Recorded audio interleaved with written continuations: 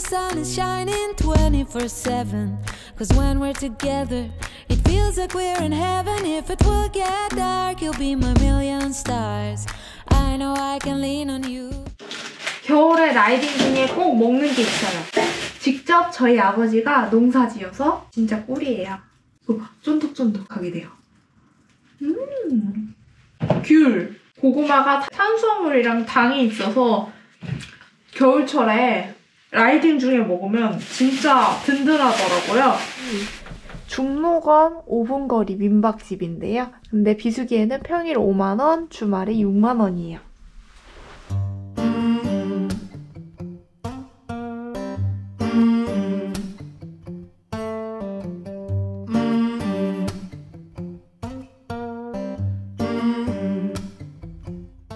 드론 배터리도 충전하고 있고 다 충전해놓고 인터넷에서 핫팩 한 박스를 샀어요. 한 박스에 한 10,000원 정도 하더라고요. 아침에 바로 나갈 수 있게끔 세팅 다 해놨어요.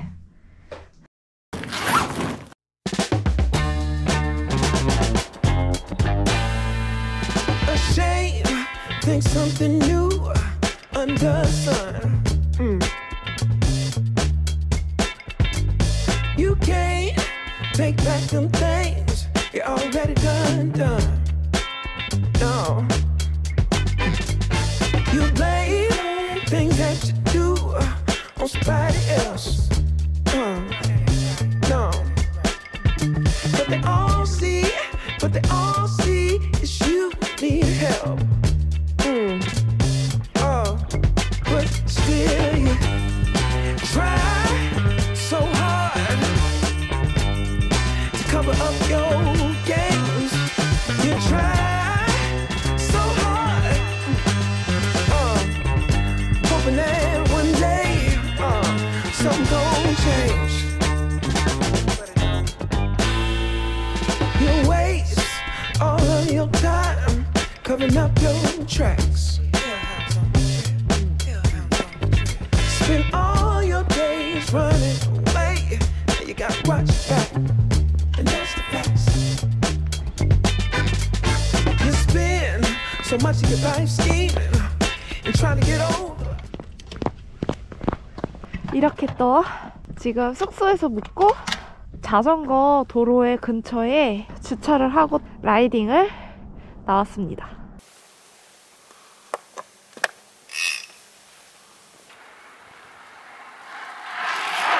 어제에 이어서 오늘도 겨울 라이딩을 하러 나왔습니다.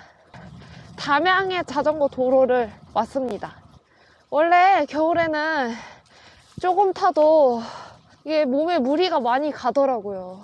그래서 하루 라이딩을 하면 바로 다음날 라이딩은 하진 않는데 아래 지방까지 내려온 게 아쉬워서 지금 1박 2일로 라이딩을 왔어요.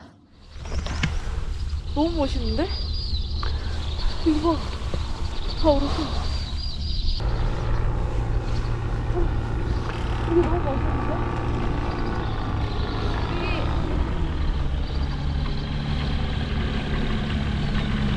비행기도 날아다녀.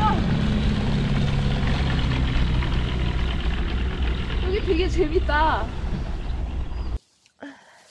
여기 대나무 숲이 있어. 완전 신기해. 와,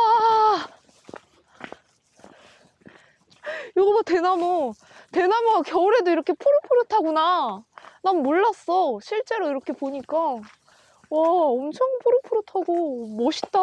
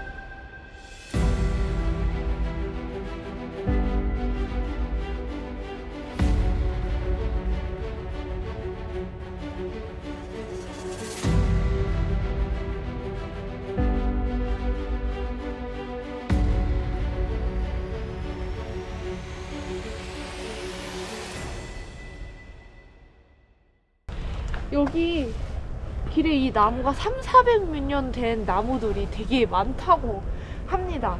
36번이고 쟤는 35번이래. 푸조 나무래요, 이름. 오늘 라이딩 코스는 담양호 그리고 강천산 국립공원을 가려고 했어요. 그쪽으로 다시 라이딩을 가보겠습니다. 짠! 여기 강천산 국립공원에 왔습니다. 눈이 아직도 있는 곳이 많아서 걱정했는데 그래도 노면이 깨끗합니다. 오늘 서울은 마이너스 10도라고 하는데 여기는 아침 기온 마이너스 5도에 지금 영상 5도예요. 산이라 춥긴 하지만 그래도 서울보다는 견딜만한 온도입니다. 근데 계속해서 어필만 대관령 때 느낌이야. 겨울에 또 이런데 언제 와보겠습니까?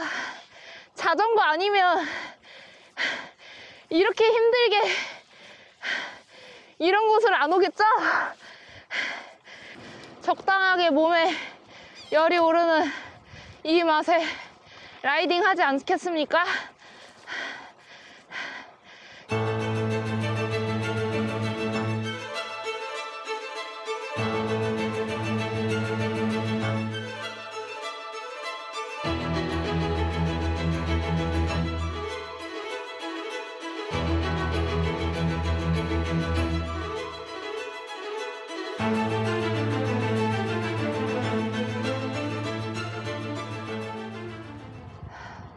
역시 이제 산속으로 들어가면 지금 눈이 아직도 그대로입니다.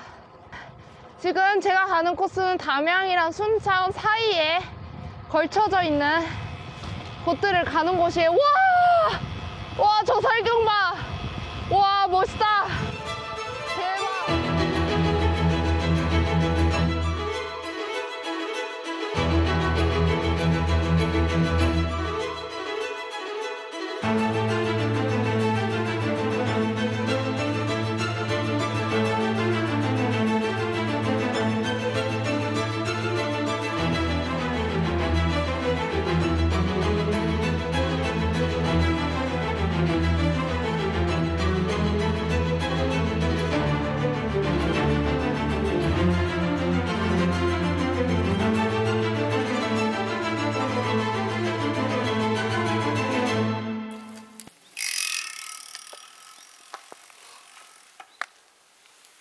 가마골 생태공원에 왔습니다.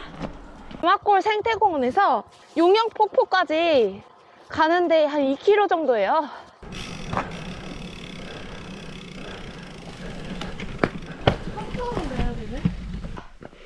또 입장료가 있네요.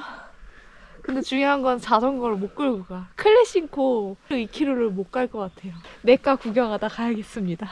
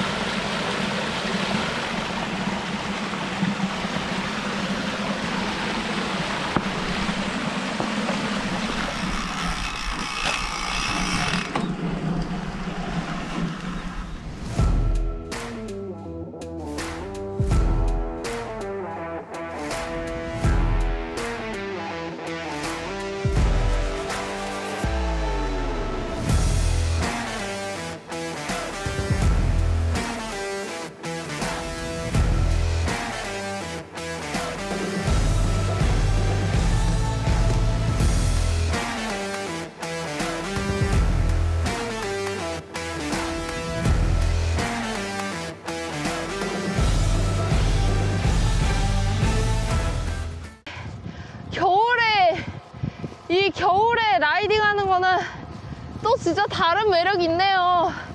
여기 진짜 찐이다. 와, 달리는 내내 진짜 와 밖에 안 나와요. 와, 겨울이라 어필 문제보다 나 노면이 얼어 있을까봐 그게 걱정이네요.